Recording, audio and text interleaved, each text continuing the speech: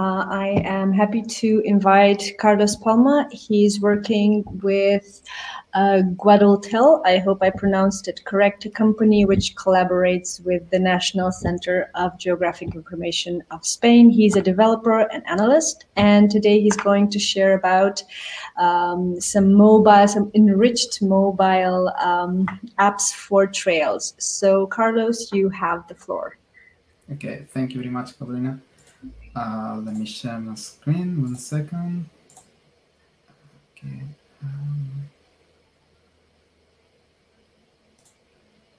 Right. Okay, good. So, hi everyone. My name is Carlos. As Carolina said, I'm a software developer and analyst for the company Guadaltel. We work, we have a lot of background experience. We have been working for 30 years, and we work mainly on the areas of e-government and also geographical information systems, which is my main area of work. We have multidisciplinary teams for developing products and solutions to our clients, normally from the public administration, ranging from European to local institutions, and even in collaboration with other foreign countries, mainly coming from South America. Indeed, we have an office on Santiago de Chile, so we have an international presence. This product presented here is precisely the result of a collaboration of Guadaltel with the Spain National Center of Geographic Information to reuse and redistribute geospatial information in an easy manner, something for everyone to get access and get an usefulness from it. Well, with this intent, the mobile app, Mapa de España Básico, was born. The main features of this mobile app is to provide a mapping client for field tracking, and it is intended for non-expert users, as I said. The application offers different cartographic representations of all the Spanish territory and displays it in a very streamlined fashion, adding the most common tools that a user will need during a field trip, road trip, or getting around in a city. Measurements, scales, points of interest, GPS location, all those things that you will like on a navigation app. So before going more into the functional details, let's talk a little bit about the technological aspects for the backend of this app. Well, we based our development on different visualization services for raster information, ranging from MB tile services for quicker download times and also for storing information on the device itself. Also, WMS and WMTS services for various background layers on the visualization. And we also integrate information for the weather for the weather forecast coming from the IMED, the agency of Spain for weather forecasting, which they offer an API to consume and to be integrated with other services. All these sources are available for the user to select which one does he want to use at any time. He can configure the application in which way the information is going to be displayed. Also, the integration is intended for standard services, and this makes it very flexible and extensible to accommodate a greater array of data sources, and if it is needed in the future, add more sources, more layers, or different services. So this is about the backend. Then going on the application side and the front end, the architecture here is a composite of different components. So the base component for building the application is the Ionic toolkit, which is a toolkit for creating native apps on the main operative system for mobile, Android, iOS, and make it run natively on JavaScript. On top of that, the framework that was used to develop, in this case, was AngularJS, because that way we can ensure the modularity of the code and the extension of components if the needs arise.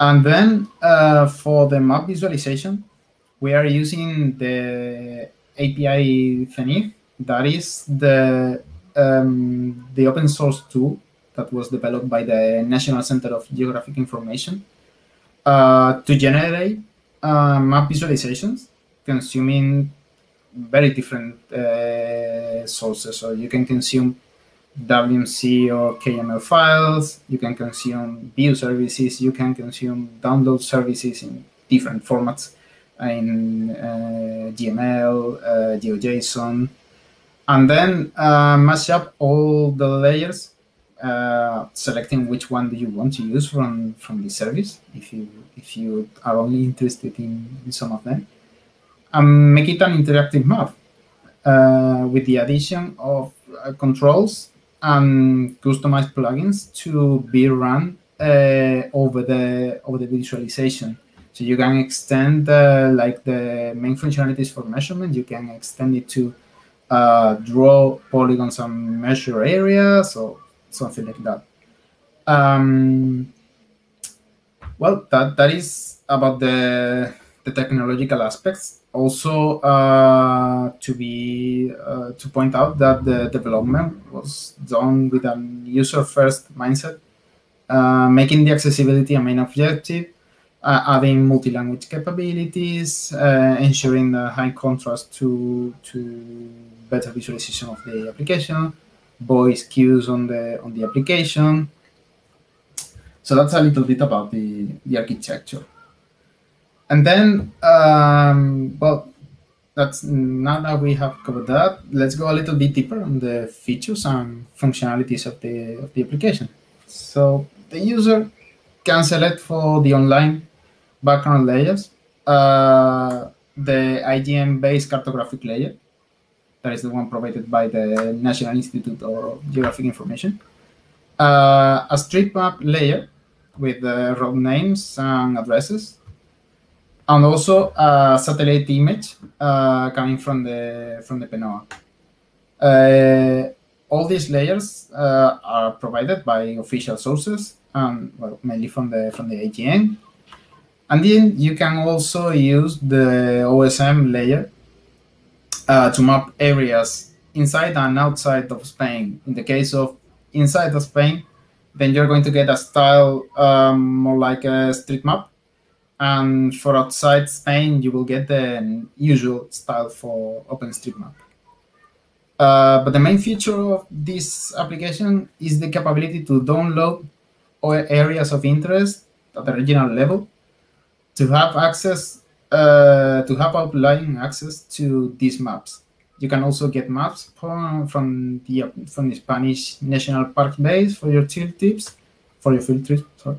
So if you are going to go into a region that you are not sure to get network connectivity, or you don't want to activate your 5G on your mobile phone, then you can previously download the region that you are interested in, and then just load the layers from there.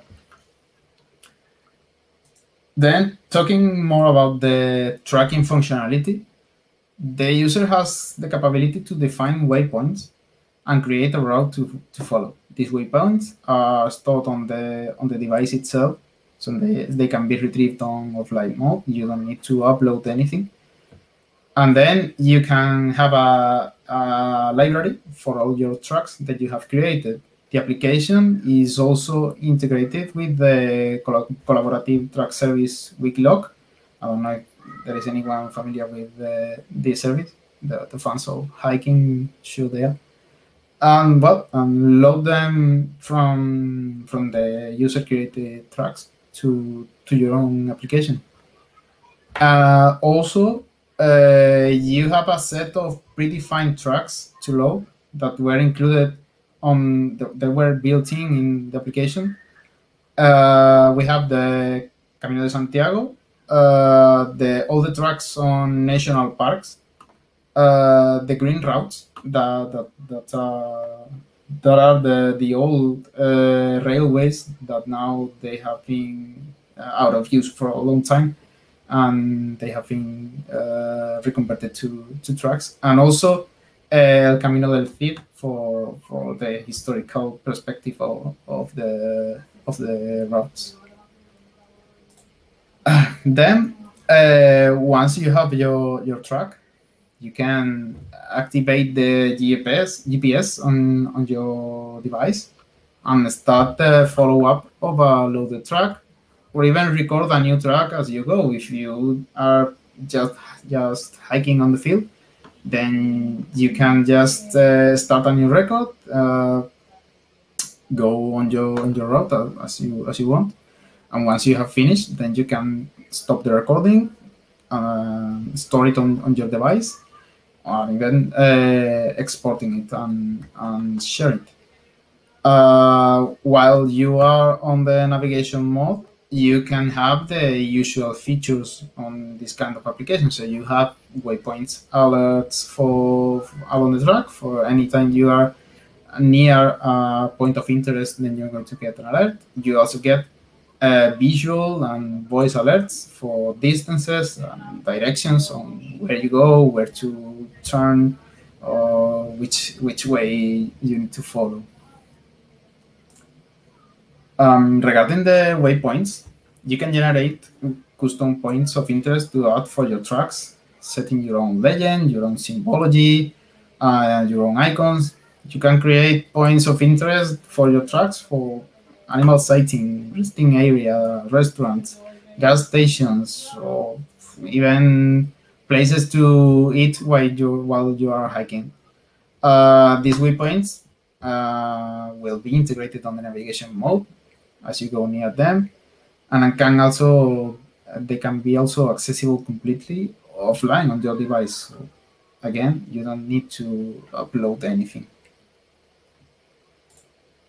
And also other useful features for these applications: the weather forecast to be safe on your way, topographic profile of the area for planning your field trip, so you have a more insight on how your route is going to be, and also various statistics for your road, so distance that you have covered or you need to cover, the time of your route, and you can even track your progress and performance on the track.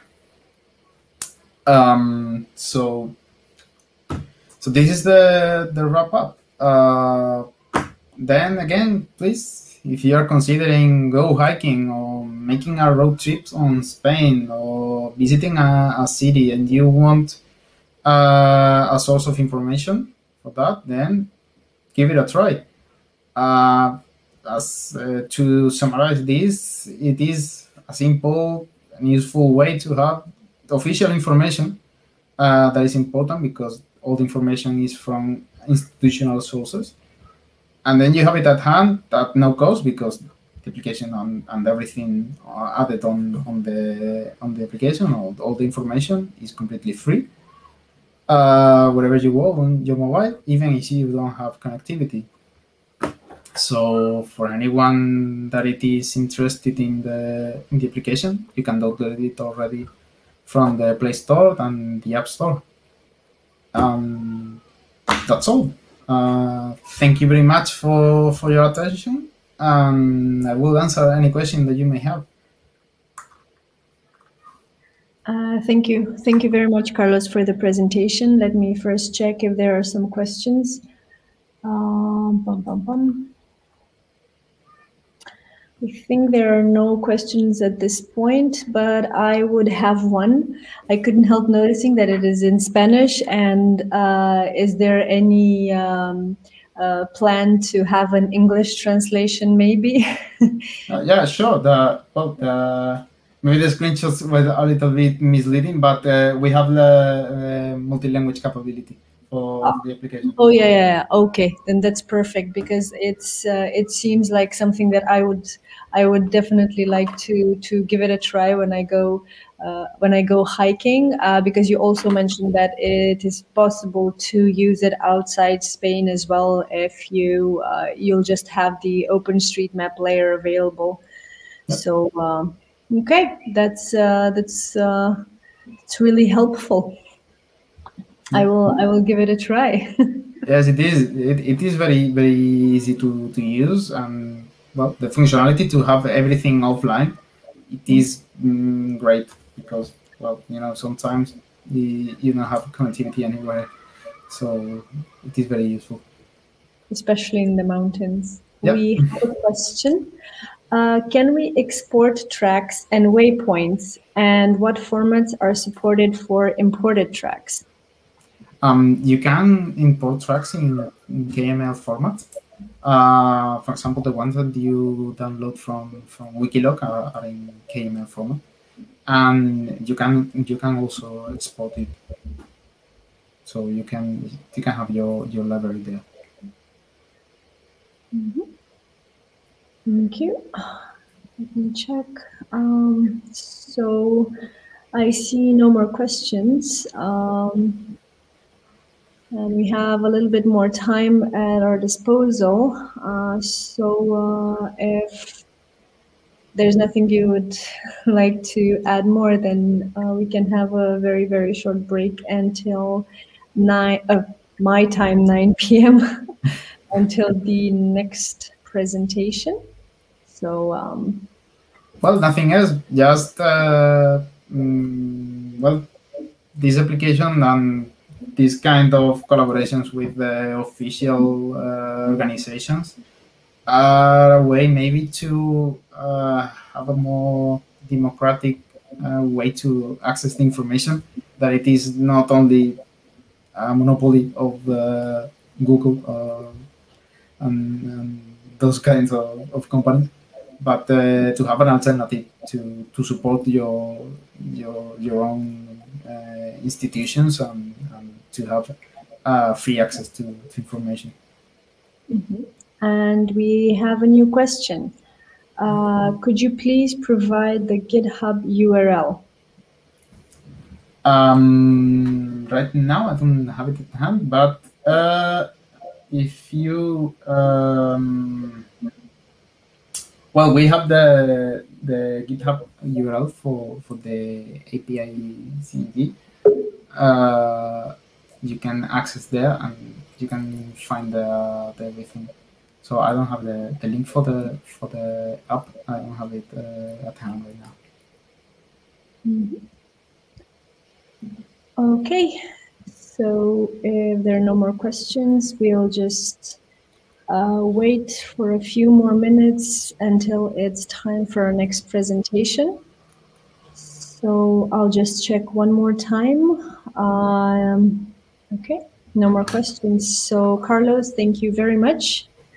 And keep in touch, and of course, enjoy FOSS4G. Thank you very much, Quadrina, and thank you everyone for attending.